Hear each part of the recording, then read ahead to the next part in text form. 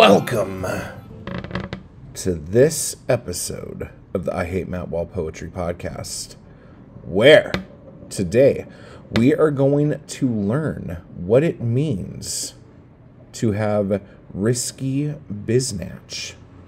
Okay, because that's a thing now. So that's really fun. Let's look here. But I did just read this article about how important it is for you to rate this show. The article was called something stupid, and I think it had something to do with Disneyland. So it really isn't important to what we're talking about here. But I think it is very important that you rate this show with 5 stars. You want to know why? Because 5 stars is better than 4. So when you go over to iTunes and you look at how you can rate this show, you just pick 5 of the stars.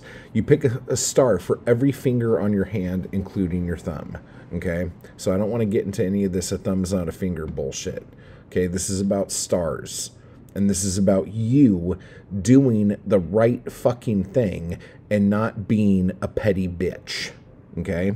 So now that we're all clear on that, we can move on to bigger and better things, which would be maybe even leaving a review. For those of you who were so offended that I was saying things like critics are dead and the art of critique is over, why don't you show how much critiquing and leaving reviews and things like that matter to you by telling the world how important this fucking podcast is? Because I know it's important. You know it's important. But for those people who are just like meandering through iTunes trying to find something to listen to, you got to reach out and grab those people. You got to grab them by the goozle and say, friend, sir or ma'am, this is an important show that you need to be listening to. Why? Because without this, you will die an early and painful death. Now, again, I've said this before. I am not a doctor. I do not know how these things work. But I do know that when I say things in ridiculous absolutes, that they're probably always true. And whenever you say things like probably and always right next to each other, you know that that's the shit right there. So, what a fucking wonderful world we have been traveling through. Listen to me run the old liquor. All right, a couple things too real quick. I think I figured out a better way to do this show, which probably sounds shocking to all of you. But what I think I'm going to do, instead of trying to force certain topics in, what I'm going to do is I'm going to do an episode which is based on a topic that I talk about. And then the next episode will be an episode where I'm answering questions, because there are tons of questions. I didn't realize how many questions I was getting until I realized how many questions I was not answering. And then I would start putting those off and putting them off, and realize that I had like kind of a plethora of things sitting around. So at least for the near future, since I'm doing 2 episodes a week, I figured one would just be shooting the shit and one would be answering questions. And today, folks, you have fallen in a day where I'm just shooting the shit. But it's good shit to shoot, so hopefully you're all cocked and loaded and ready to go. Cocked and loaded or loaded and cocked? Probably loaded and cocked, but cocked and loaded sounds better. All right, so one of the things that you need to be doing is either joining up on Patreon just because you love me, or going over to the tubes on YouTube and joining my channel, which is called Matt Wall Poetry and ampersand, okay? And if you click join on that, you're going to have a couple options. One is going to be the thank you crew.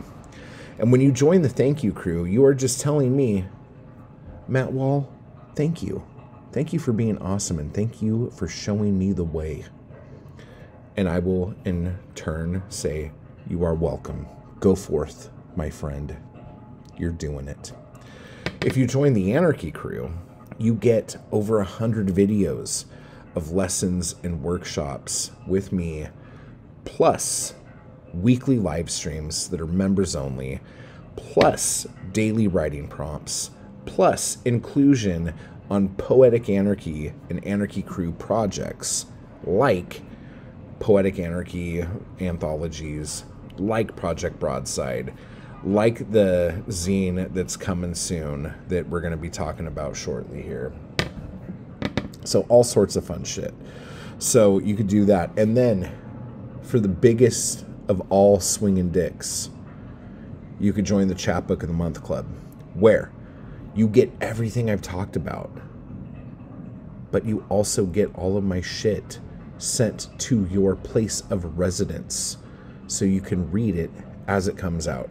And you will always get the lowest numbers of whatever run that is. So this month's chapbook, which I will just tell you, it's called Off the Grid. The people who are in the Chapbook of the Month Club get the first numbers of those. Okay? So just know that you are getting the cream of the crop. Okay? So with that said, anyone from the Thank You Crew and higher, so basically anyone who joins, will get to see video versions of this podcast where you can see me right now wearing a ballet tutu covered with a nice silk robe. Yes, it was made from 80 million silkworms. I'm wearing a beautiful little hat that I bought in Moscow one day when it was really cold. And I'm also wearing platform boots that have goldfish in the heels.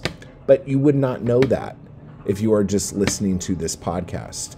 In order to see these things, you need to go over to the tubes, hit the join, select a tier, get in on that so you can see all of this in all of its glory while I tell you things that edify your mind and your soul. Okay? Okay, are we clear on all this now? Good, because now I need to do the motherfucking shout-outs. Yes, the shout-out. So first, we are going to say a big thank you to those on Patreon who just love to love me, and I love that they love me back. Okay. So a big thank you to Michael, to Deborah, to Cedar, to Harry. Thank you guys so much for your support. I appreciate it. And then for the thank you crew, we got JH, we got Britt, we got Patrick, we got AM. And you know what? Speaking of people who were in the thank you crew and who did the right thing, even righter than before, and up that motherfucking game.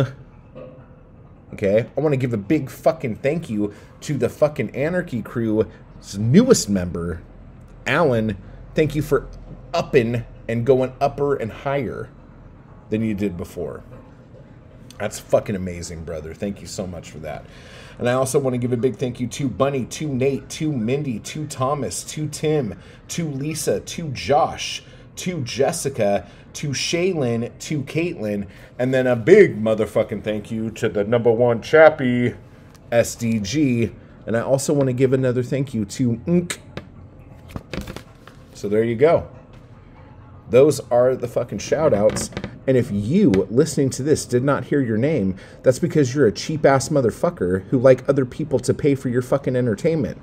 Quit being a bitch, do the right thing, go over, join, put your money down because you know that what you get here is fucking worth it.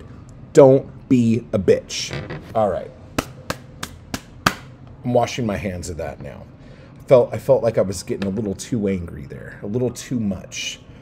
But the people in the Anarchy Crew, people in the Thank You Crew, people on Patreon, and then the Chappies, you guys are fucking awesome, and I appreciate you so much. I need a fucking cigarette now. I'm all fucking cranky.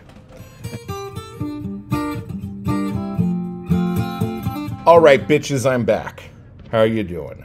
So today, what we are going to be talking about is a subject that I have been kind of broaching, kind of leaning on the edge of coming around to it and kind of just doing it a little bit and then not doing it very much. And that is risk. If there is any risk in art, and this keeps coming up because in the circles that I talk to, this is still a topic of conversation. And if you've been listening to the last few episodes of this podcast, you will remember that the guys on Slee Ricketts were talking about risk for a little bit. Alice on Poetry Says was talking about risk for a little bit. And then I did like response episodes to their discussions about risk. But now I don't want to do any of that. And I just want to talk about what risk is and why it's important, even though a lot of people don't think there is any risk in art. And I don't understand that. One of the reasons why I don't understand how anyone can say that there's not risk in art is that people don't know what people are risking when they do stuff. Because that usually isn't something that just comes up. Like, a lot of artists out there are risking homelessness or risking not paying their bills. And to some people, that might seem like a small risk, if a risk at all, whereas other people think that's a huge risk. Okay? Now, analogy that I like to go back to, and this is one I learned like fucking 23 years ago now, is I heard back in the day when Brittney Spears, now you know that this is a fucking high-class fucking poetry podcast when I'm going to give you an analogy with Brittney Spears in it. It's almost as good as Happy Gilmore, not quite, but I understand. Brittney Spears, when she would tour America, she would go on tour or whatever, do her thing, go to town, but she would have her private jet fly back to California, Southern California, to get her favorite coffee and bring it to her wherever she was, because her favorite coffee was from a place called the Coffee Bean and Tea Leaf, which I thought was nationwide, and maybe it is now, and it wasn't back then. But she would fly in her coffee every morning, okay? Because that was her favorite coffee. Now, I will tell you that I don't really think their coffee, just straight coffee, is that great. But their ultimate blended drinks are fucking delicious. And if you ever have a cold or you feel one coming on, the medicine ball tea at Coffee Bean is fucking amazing, and it'll fucking knock you right back into fucking being normal in no time. It's really, really good. Okay, so moving right along. So she would do this, and there was a part of me that was just like, this fucking bitch. Like, how dare she fucking fly her private jet for just coffee? Like, that's fucking ridiculous and all this other shit. And I was thinking about this and thinking about like what like a piece of shit she was for doing that and everything. And then I realized that the amount of money that it costs her to fly a private jet back to pick up her coffee and then fly it back to her is less of a percentage of her total income than it is for me to just go to Starbucks and get a cup of coffee. Do you understand what I'm saying? More of my income is spent driving down the street, going into Starbucks, and buying like a $7 cup of coffee than it is for Brittney Spears to fly a private jet to Coffee Bean and then to wherever the fuck she is. There is more risk in me getting that cup of coffee than it is for her. Okay? So, because of how that sounds, this goes back to what is risky for one person may not be risky for somebody else.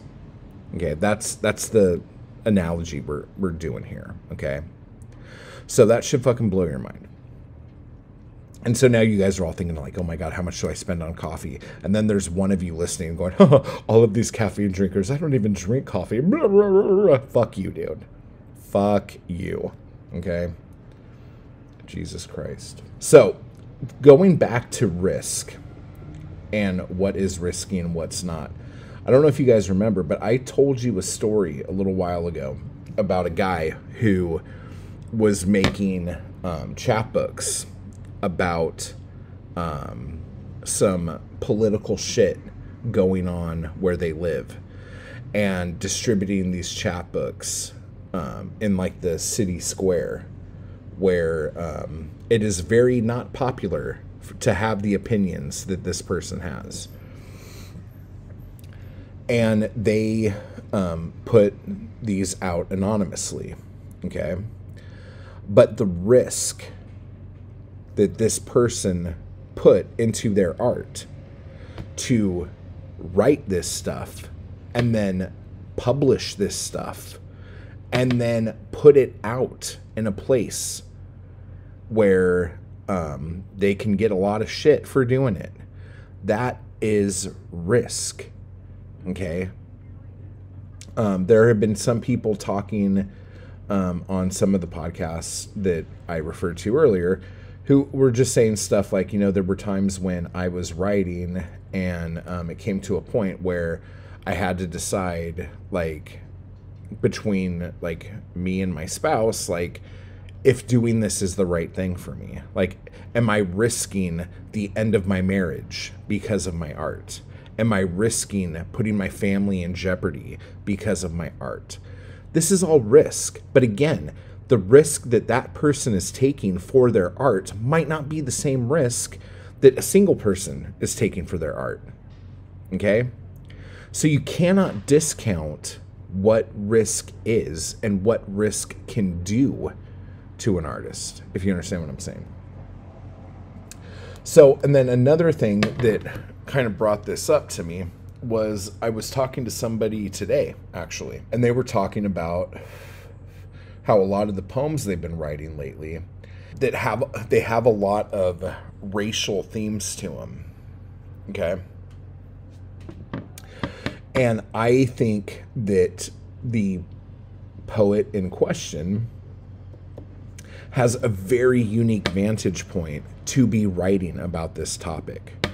And they're writing about it, but there is a part of them that feels like maybe they shouldn't go forward with it. Like there's like a little bit of hesitation there. Now, like I have said before, that hesitation, that's the art.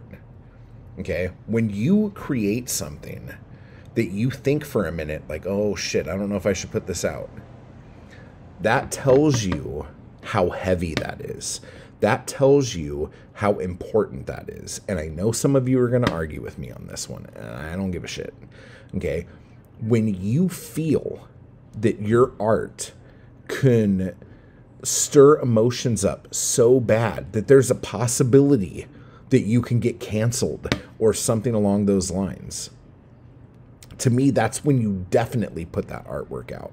That's when you go as hard as you can, because that stirring of emotion is what artists want to do to people all the time. Like that is the whole like goal in putting your work out, is to create an emotional response, to create a visceral fucking reaction when someone ingests your art.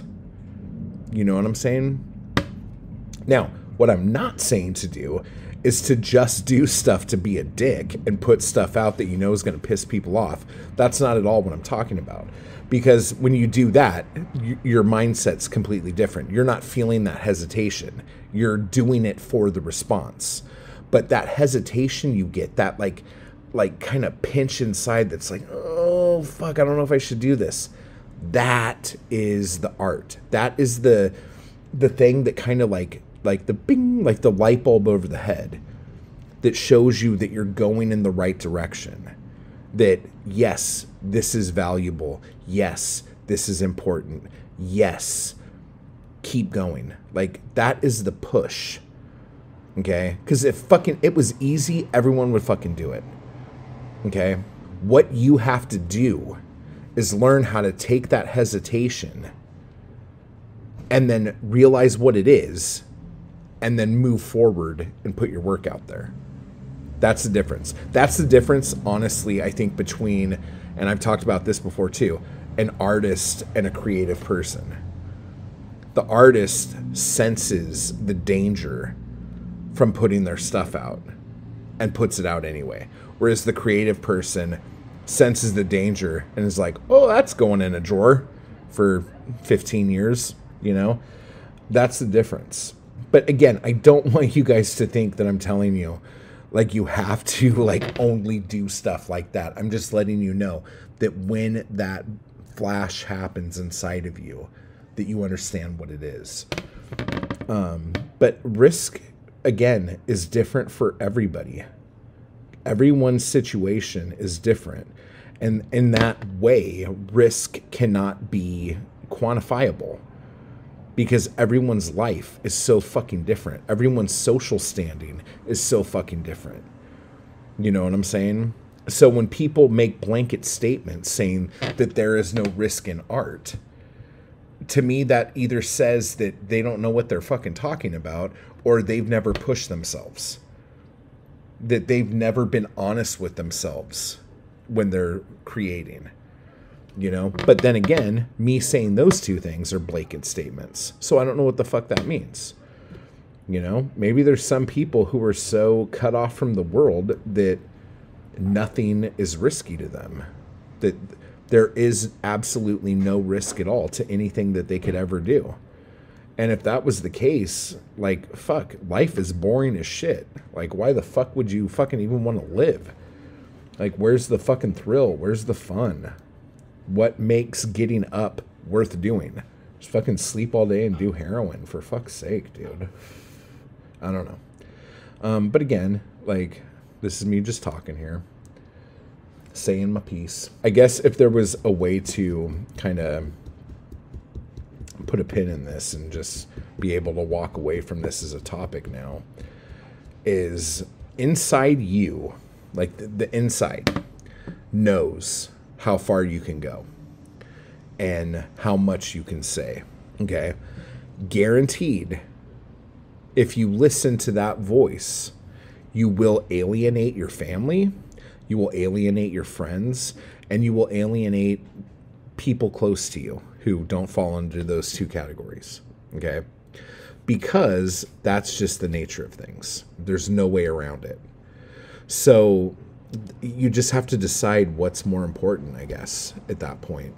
But all things pass, you know?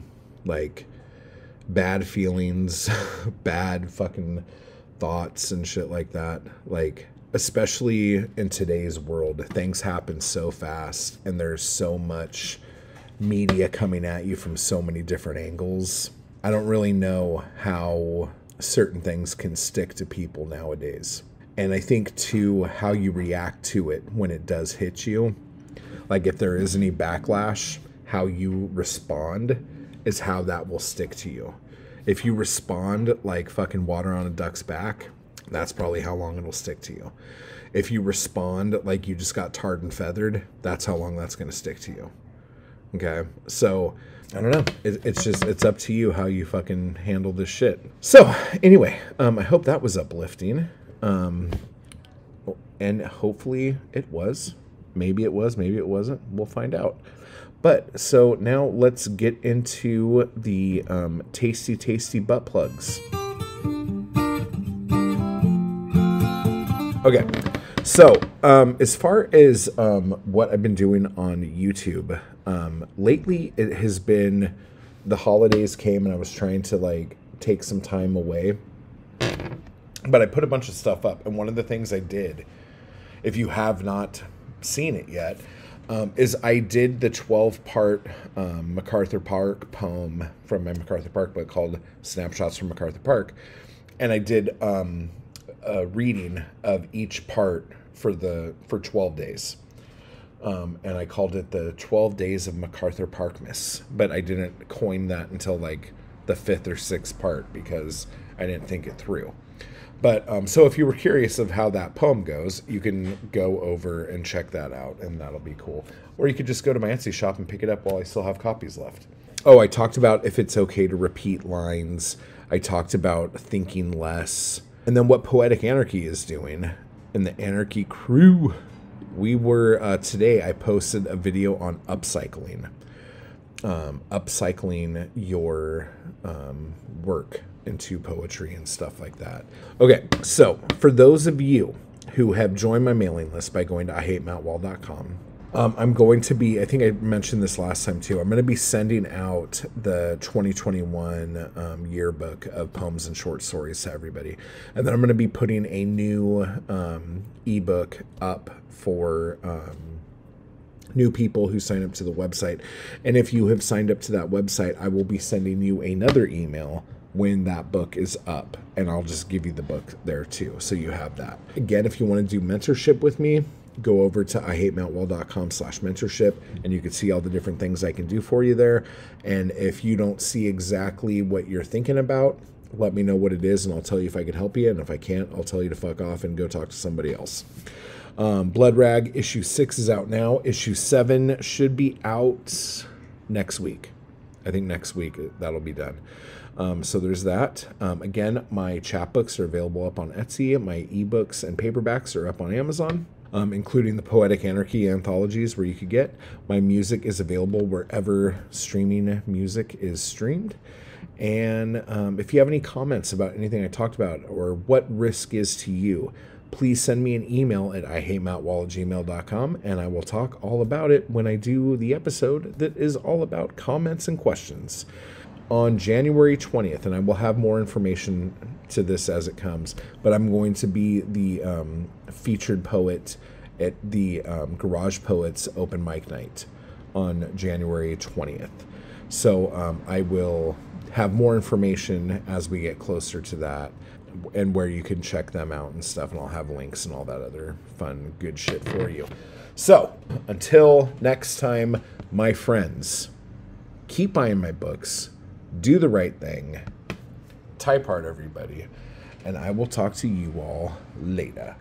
I just want to give a quick thanks to those people who make these videos possible. Anarchy Crew and my followers on Patreon. I appreciate the hell out of you guys. Thank you so much for keeping me going to keep this content possible. You guys are awesome. And if you'd like to join the crew or the Anarchy Crew, just hit the join button beneath this video. And if you'd like to become a member of my Patreon, you can run over to the link down below to do that as well. Thank you.